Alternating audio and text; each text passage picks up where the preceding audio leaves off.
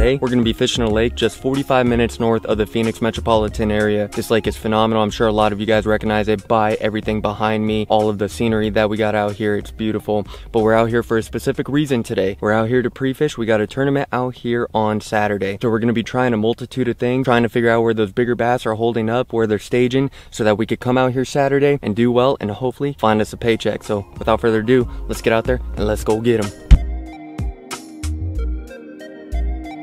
All right, y'all, so I'm fishing the South Lake. Tyler and Jesse from Fatback Baits are fishing the north part of the lake, more toward the river. So we're gonna get a pretty good glimpse at the entire lake today, which is nice. We're gonna start off on this point. I'm using this little 1/4 ounce spinner bait. We're gonna rip this around, slow roll it on this rock, and see if we can luck out with a couple decent bass on a moving bite first thing in the morning. And then once we're done with that, obviously roll over to a jig, maybe a Carolina rig, a rig, try some different things today, cranking, do some good stuff, get some work going. I do believe that this little sucker is going to catch some fish today. Obviously we might have to switch it up and add a little chartreuse into that, only because the water is so murky.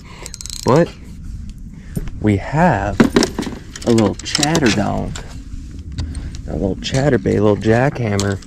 I'm thinking I might be able to draw these fish in. And we're gonna be moving relatively quick today. I don't want to spend too much time on any spot because I want to bounce around and try to find sections that are gonna be holding not only a good amount of fish, but decent quality fish. So I'll probably give it this next little stretch and then we'll shoot over to another spot. And I'm just trying to roll this thing super slowly on the bottom, just so that we can knock all that rock, create a little bit more commotion down there, and try to draw in those reaction bites. Try to get those fish to get going a little bit. I mean, we've had 2 legitimate bites and I just swung and missed. I gotta make a change up real quick and get something dialed in. This is not looking good.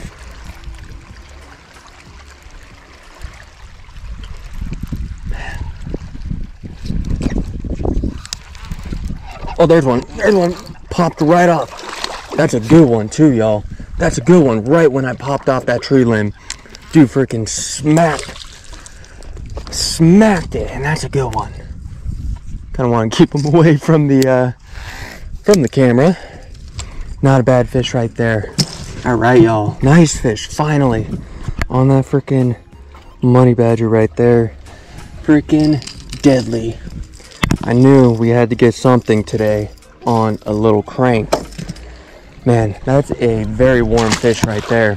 I literally hung up, popped it off the tree limb or whatever I was hung on, and boom, right away he smacked it. So, you know, just gonna have to really take our time and get this bite dialed in, because man, that was so rewarding getting that fish in. Freaking got the juices flowing, y'all.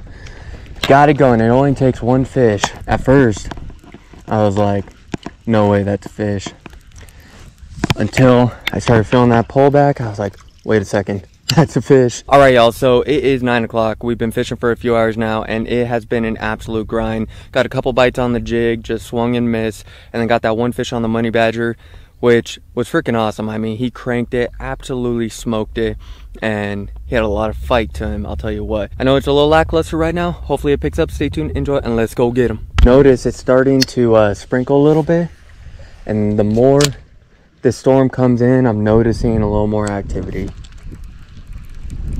So hopefully that will pay off for us. There's one. Got him. Got him. Decent one, decent one. He'd be a keeper. I'll give him that. He'd be a keeper.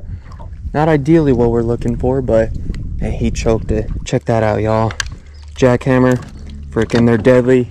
Go to Copper State Marine and Tackle. Pick them up. They always get you bit. Man, look how he downed that. Beautiful. That is a good sign, and that is a fat fish.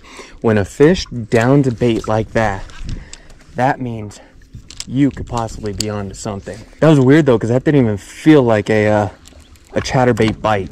Like, he just slurped that thing in. and it almost felt like I got caught on weeds, and then it was just weight. Oh, man.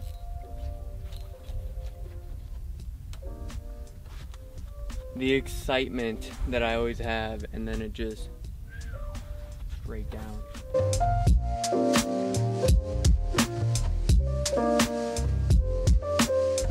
I bet you if I did something ridiculous like throw a crankbait on a spinning rod, I'd for some odd reason start smacking them. And honestly, I'm about to try something ridiculous like that. What a hit, y'all. What a hit.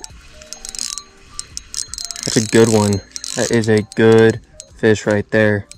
6 pound test. Little finesse spinnerbait. Gotta play him just right. Ooh.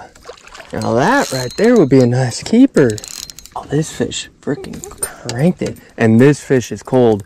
The first 4 fish I've caught today have all been really warm. And to the touch, this fish is freezing. Beautiful fish right there, guys. Check that out. Thank you for the bite, bud. Look at that. He's got like a cut on him. Freaking dude's out there battling. That would be a nice keeper right there. My goodness. Absolutely smacked it. And I love catching freaking bass on spinnerbaits on ultralight gear. It's so much fun. Nothing is more fun than that freaking jolt, hook set, and then you just got to play them right to get them in. Run this right down that bank.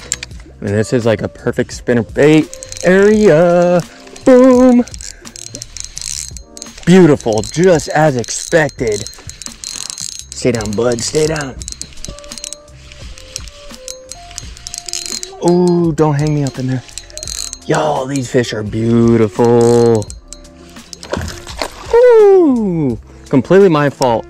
If a fish jumps, don't turn your rod, because then you'll lose them. But at least I got to battle with that fish for the majority of the way. So, and that is prime freaking spinnerbait right down the side of this point.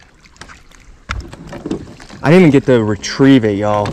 I mean, that fish was sitting shallow, just right up there. Maybe in about 1.5 feet of water. And the key to this spinnerbait bite that I'm noticing is just slow frickin' roll. Do not rush it. Just let that thing clack on the bottom, bump a lot of rock, create commotion.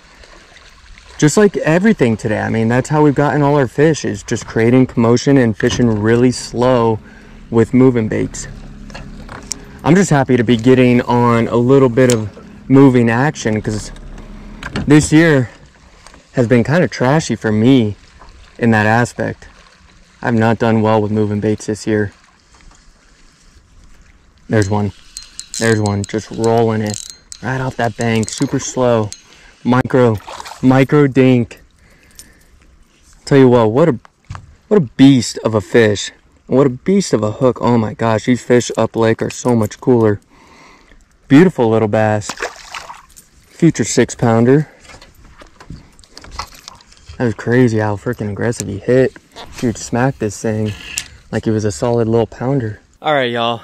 So we got to try to make something happen. I want to get something on the big camera for you guys, because the way that these bass are hitting the spinnerbait is absolutely freaking obnoxious. No need for them to have to hit it that hard. I mean, they're crushing it. And all we're using is a little tiny finesse spinnerbait right there. Little 1/4 ounce. Kind of like a in-between blade of a Colorado and a willow leaf blade. I believe that's called a turtle blade. Not 100% sure. But we're gonna go out here. We're gonna try to get one on the big camera.